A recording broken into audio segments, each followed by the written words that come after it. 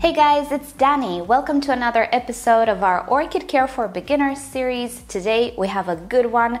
We're gonna discuss all about orchid pots. Which are the best orchid pots for your Phalaenopsis, how to choose them, what size we should use for what orchid. Many of my viewers always ask me in the comment section how to choose the perfect orchid pot. So today we're gonna find out just that. Before that though, today's video, as always, is sponsored by repotting.com, the web shop who provides you everything you could need for properly growing your orchids, from awesome media to appropriate orchid pots, fertilizer, and even pest control. If you're into other houseplants such as bonsais or African violets, they have something for you as well, so I'll link you to them down below in the description. You can visit them at any time. And with that said, I think it's time to start the subject by talking about the purpose of the orchid pot. Now, the reason we use pots is to give our orchid a place to stay in our home.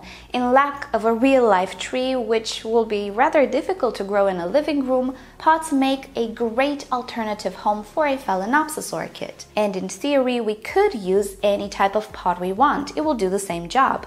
But in practice, being that Phalaenopsis orchids are such special plants, some pots simply offer better conditions and are safer for orchids. These are the orchid pots, and you can see they look rather different than a normal pot.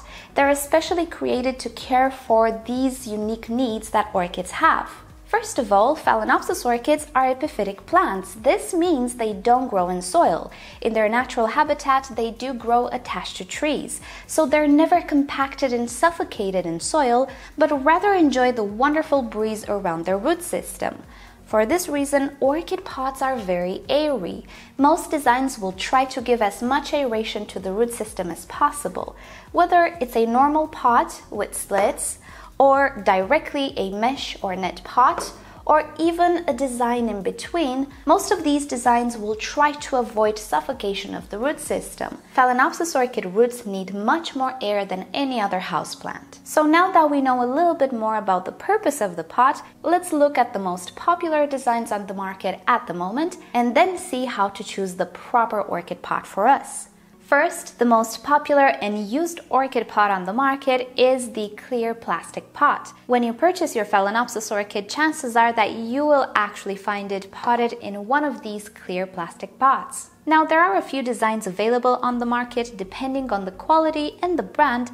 You can have pots which have an air cone here at the bottom, which improves aeration through the pot. Some of them even have extra ventilation slits on the sides together with the air cone. All of these pots have very good drainage at the bottom, and some of them are even treated against UV rays. So even if they're plastic, they are actually very durable in time.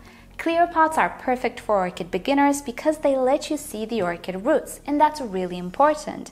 You will be able to see if your orchid is growing well, and also if you need to water it or not, as you will see if the medium is wet or dry. They will also let light reach the roots, so in return, the roots will photosynthesize and will be green. However, this can also lead to algae formation. A little bit of algae is absolutely fine, but sometimes if you have a very water-retentive medium, the algae can get out of control. So the best thing to do is to limit light for the algae. Using a decorative pot will actually do the trick. You don't have to worry that your orchid roots don't receive light. Actually, the leaves are much better at photosynthesis than the roots. Without light, the roots can perform normally. They will still absorb water and nutrients, but they will not form chlorophyll. So they will be rather white or yellowish. They're still healthy, don't worry, they just don't photosynthesize. If you want to use a decorative pot, make sure that there is space between the actual plastic pot and the decorative pot. We still want the orchid to breathe. Make sure that the rim of the plastic pot doesn't create a seal together with the decorative pot. That will definitely limit the ventilation of the roots. Even though plastic pots are a great option for orchids, and definitely they will help you out if you're a beginner, some people prefer other types of pots, such as the clay pot, whether glazed or unglazed. Aesthetically, this is a much more appealing option, but it does differ slightly from the plastic pot. The unglazed clay pot has the advantage that it's always breathing. You don't need to have extra ventilation holes or slits, you only need a drainage hole. because the material itself is so porous that it constantly breathes. Now, this can be a good thing, but also a bad thing. If you happen to live in an environment which is very dry or very hot, the clay pot might actually dry out very fast. More water-retentive media are typically used with this type of pot, and I do actually talk more about these mixes and how to choose them according to your environment in our first video of the series. Check it down below. One of the major disadvantages of the unglazed clay pot is that it will stain in time. It can get white deposits due to the salts or even green algae on its surface. If you like the look, then everything is perfect, but sometimes you can even have all sorts of mold growing on it, so it might require a bit of maintenance from you. On the other hand, the glazed clay pot has none of these issues, because the glaze practically covers all of the pores. It's the equivalent of the plastic pot, but much cuter. Some glazed clay pots even have ventilation holes, so you won't need to worry about ventilation or suffocation of the root system. Pretty much, this type of pot combines the benefits of the plastic pot and the ceramic one. Clay pots are generally heavier than plastic pots. This again can be a good thing or a bad thing. These pots will put more weight to your shelf, but also they will stabilize the orchid better. As the water evaporates, an unglazed clay pot will actually get cooler through evaporative cooling. This might not be a good thing in cooler environments, but in warmer environments it might be absolutely fine. One recent design that has proved to be very efficient and quite enjoyed by orchid growers is the so-called carousel type of pot, or orchid top pot. This is a plastic pot. It can be transparent or opaque, but as you can see, it is made out of plastic beams that are individually attached to the bottom of the pot. This gives extreme amounts of aeration, and orchids generally love it. This pot also comes with its own tray, and even though it's not very heavy, it is generally quite a lot heavier than the typical plastic pot, which can be a good thing because it can stabilize a big Phalaenopsis orchid, particularly when it's in bloom. The plastic is very durable, and I have been using these pots for a few years already without any complaint. But with these pots, it is very important to think about the medium we are choosing for our orchids. As I was saying, they're extremely ventilated, and this has benefits for the orchid, but it also means that the medium inside will dry very fast. So if we use a medium which already is not very water retentive, we might actually have to water way too often. Net pots, sometimes called mesh pots as well, are another great alternative for orchids. The pot itself looks exactly like a mesh. It looks like a combination between a pot and a basket, and pretty much that was the intent with it. It's a very well aerated pot, as you can see, but shape-wise it does remind more of the typical plastic pot. The mesh or net pot can actually dry out pretty fast, so a more water-retentive medium is more appropriate. However, you can also use a mesh pot inside a normal plastic pot without extra ventilation holes.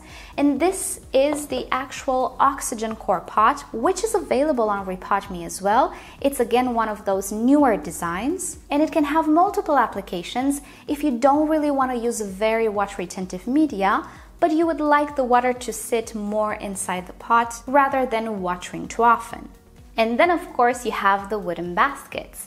Now typically these are considered Vanda orchid baskets.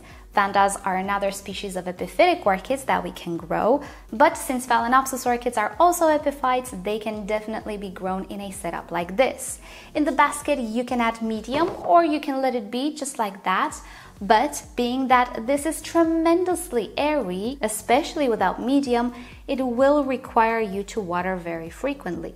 If you can grow your orchids outside, these are perfect because you can just water them every day, maybe with the hose. But if you'd like these baskets to retain a little bit of moisture, you can definitely add some medium. Now, if the type of pot you will use will be solely your choice, the size of the pot will not necessarily be the one you want, but the one that is appropriate for your orchid. So now let's talk about how to choose the correct size.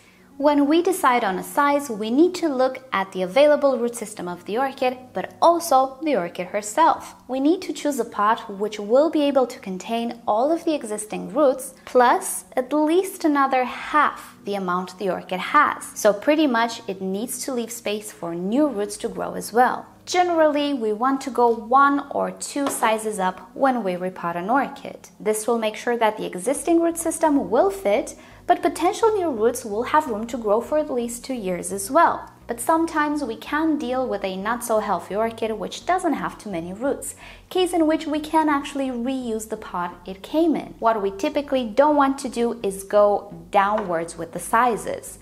An orchid will continuously grow given the right conditions. So assess the health of your orchid, and if your orchid does have roots like the one I'm holding here, definitely you can go 1 size up. Phalaenopsis orchids are generally massive root producers, and given good conditions, they will create a big and impressive root system. Also, the roots are not thin. They can get very thick, particularly on standard Phalaenopsis orchids. So do keep that in mind and don't choose very tiny pots. You also don't want to use very big pots. So imagine this orchid in a pot like this. Yes, the root system fits, and yes, new roots will fit as well, but look how much space I have in there. I can fit 3 more orchids if I wanted to. This is a little bit excessive. The problem with pots being too big is that they will retain a lot of water, and it might just be a little too much for your orchid to handle. Water actually clogs air pockets, and if they don't unclog in time, the roots can get suffocated, and in the end, you can have a root-rotted orchid. So besides being very well draining and providing extra ventilation through the use of an air cone or extra ventilation slits on the sides of the pot, the perfect pot should be able to contain all of the roots which were potted previously and also leave space for new roots as well. If you still seem to have problems deciding on a size, just look at the root system of your orchid. In your mind, split it in 2 and imagine that your orchid will create at least half the existing size of the roots. So you will need to provide enough space for half the roots the orchid already has. Orchids don't mind being snug. The problem is, the less room you have in your pot, the less medium you can arrange, the less water it will retain. So you will have to water your orchid very frequently to maintain its hydration requirements in check. The more airy your pot or basket is, the less you have to worry about size actually, because the size of the pot simply affects the levels of moisture inside it. So let's take for example the very confined pot. Obviously, we don't have a lot of ventilation in this pot, even with the ventilation slits and the air cone.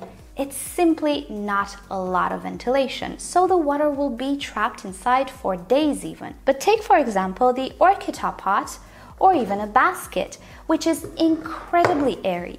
You can actually have a pretty big basket with a not so huge Phalaenopsis inside being absolutely fine. This basket is simply too airy to trap water inside. You have ventilation at the bottom, at the sides, and of course at the top. In nature, these orchids grow on tree trunks, so it doesn't matter the size because everything is just so airy. But because in cultivation, and especially in our home, we find it easier to maintain them in a confined pot, we need to adjust our care and our culture in accordance to the container we use. The number 1 rule we always need to remember is that any pot, basket, carousel pot, clay pot, whatever pot you can think of, needs to be well ventilated. Water retention can be adjusted through the medium we use. That is the purpose of the medium. So for more information on that, do check our first video of the series on repotting orchids and the types of media we used. And that's about it for today. Thank you so much for watching. I hope you found this useful, and don't forget to check out the other episodes in the series if you missed them. I will link you to all of them down below, together with more information on Phalaenopsis orchids, which I think you might find useful. Don't forget to subscribe to my channel for more videos like this in the future. A share would be wonderful, and until next time, have fun growing orchids. Bye!